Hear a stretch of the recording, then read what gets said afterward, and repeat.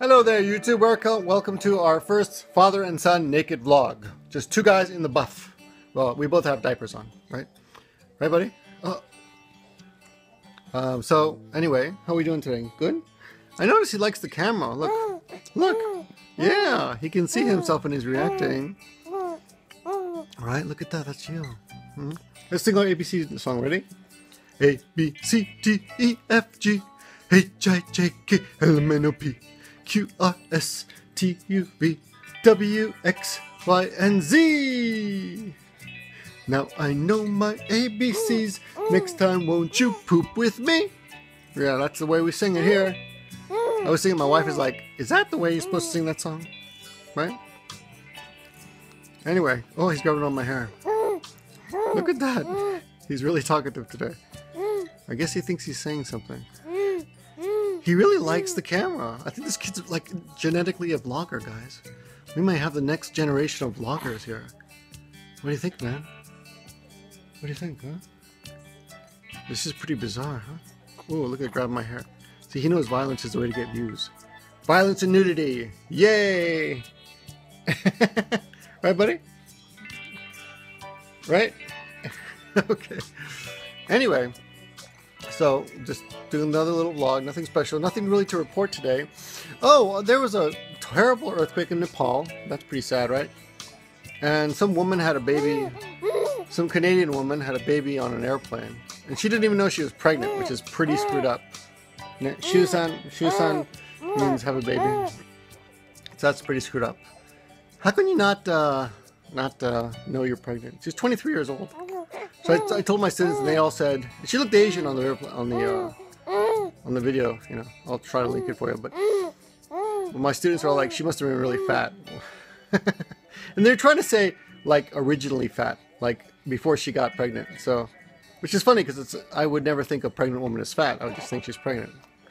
But I guess from my students' points of view, pregnant women are fat, or they get fat, right? Right?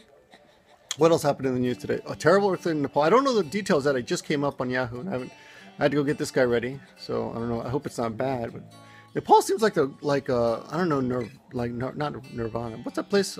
Kathmandu? No. What's that place that God, I can't. Of course, baby's pulling on my hair. It's that fantasy heaven on earth kind of place. Sir, I can't remember the name. As soon as I vlog, I forget names that I can usually. On the tip of my tongue. Anyway, Nepal to me seems like that place, like heaven on earth kind of country. The scenery, at least from what I've seen. Yeah. What else is happening? Anything else? Oh, a typhoon is coming through today. Yeah. So we had to get out as soon as classes were done. Yukari and I closed the school down. All the teachers left, the students left. We hightailed it home. So I came back to see little Godzilla here. Right? Are you done? Anything else you want to say? Huh? I think we're done. Okay. Anyway, so that's pretty much our little vlog today. Yeah. And I don't know what else. Oh, you know what? Here's something else. This is minor, but they have kids on NHK doing the news, like along with grown-ups. Like they have a little kid section, which I thought was kind of cute. I've actually they had this really fascinating vlog about a black. I think he's half Maasai and half Japanese. I'll talk about that later in a future vlog. But that's all for now. I really love hearing him make that noise. I guess he's kind of like a little monkey, huh? Right? Yeah. You know what's sad is that because of racism, you can't call black children monkeys. I mean, not that they look. I mean, what I want to say. This sounds really bad. I think all children are like little monkeys. All little kids, little monkey. Look at this little monkey. He's a little monkey, right? He's a little gorilla, right? Look at that big gorilla chest. But you know, the ironic thing about racism is that you want to treat everyone the same, right?